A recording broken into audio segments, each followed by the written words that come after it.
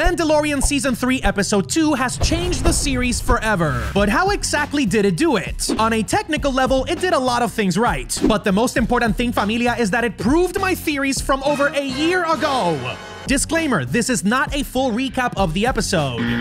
This is a reaction and an analysis to the most important scenes of the episode and how they will affect the season as a whole. You got it? Let's dive into it.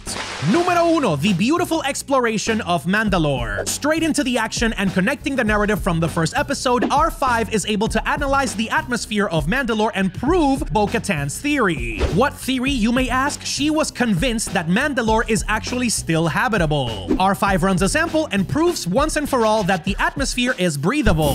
The atmosphere is breathable. Bo-Katan was right.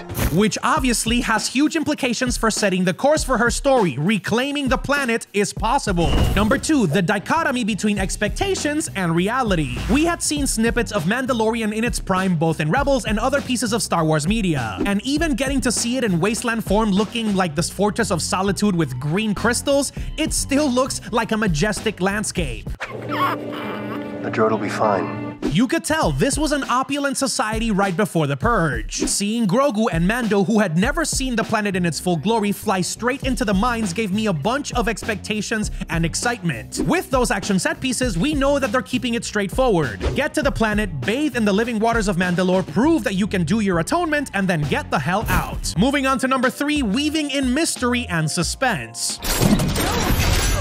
Naturally, completing that to-do list with 0 obstacles was not gonna be the case. So it was great to see Dave Filoni, Jon Favreau, and the rest of the production crew embrace the eerie ambiance of the planet in order to make their journey a challenge. Which led to a great action set piece in which Mando is captured by a Sebulba-looking cyborg robot and chained in order to be experimented on. Pretty cool Easter egg over here, as the Mandalorian is changed in order to be harvested for the nutrients in his blood. In very similar fashion to the way that the machines do it in the Matrix movie franchise. Moving on to number 4, we are establishing continuity. Of course, our baby Grogu survives and has to go back to Bo-Katan in order to come to the planet and rescue their friend Din Djarin. What happened to him? Which is where we get the other piece of the puzzle. We get almost the exact same approach to the mines that we saw with Din Djarin, but now through the eyes of Bo-Katan. Remember, she was a part of the royal family of Mandalore. She has seen the planet at its full glory and understands what their culture has lost as a result of the purge. She reminisces on her past, even tells Grogu that she has met other Jedi before, and is ready to overcome any of the obstacles that she knows will be hiding in the mines. Let's go. Number 5, here is where we get a beautiful moment of redemption. Bo-Katan not only finds Mando, but she's able to use the Darksaber in order to defeat this crazy-ass robot, helping a new friend in distress that was previously meant to be a symbol for everything that she hated for the Children of the Watch. Even though she is dejected and disappointed at how the Children of the Watch have corrupted the Mandalorian culture, You are a fool.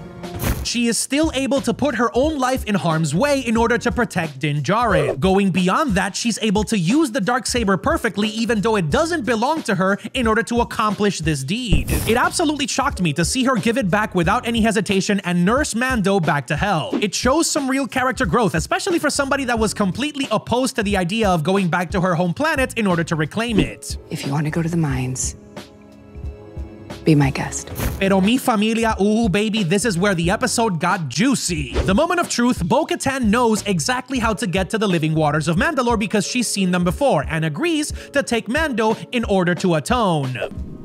You'd never find them on your own. She reads off a plaque which details how the chambers that hold the living waters of Mandalore were once a lair for the mighty Mythosaur, the sigil of the Mandalorians. It is said that Tar Vizsla was so powerful that he was able to tame the mighty Mythosaur as a symbol of his power, and it has then been a living legend carried throughout the Mandalorian generations for thousands of years. In a beautiful moment, Din Djarin proceeds to recite the Mandalorian creed as he descends into the water. And the words of the creed shall be forever forged in my heart. To the audience, it's a mix of peace, anxiety, and of course, accomplishment as he's able to finally get to the water and atone. So he slowly goes down, keeps uttering the words, and bam, falls to the depths of the cave. Bo-Katan obviously pulled a Michael Phelps and went straight into the water in order to help him. Homie, it appears the gravity in this planet is cuckoo for Cocoa Puffs because this dude was flying through those mines like it was nothing. The cave systems looked so large that they resembled something exactly out of the Lord of the Rings as Gandalf was falling through the mines of Moria. And then we finally get to see it,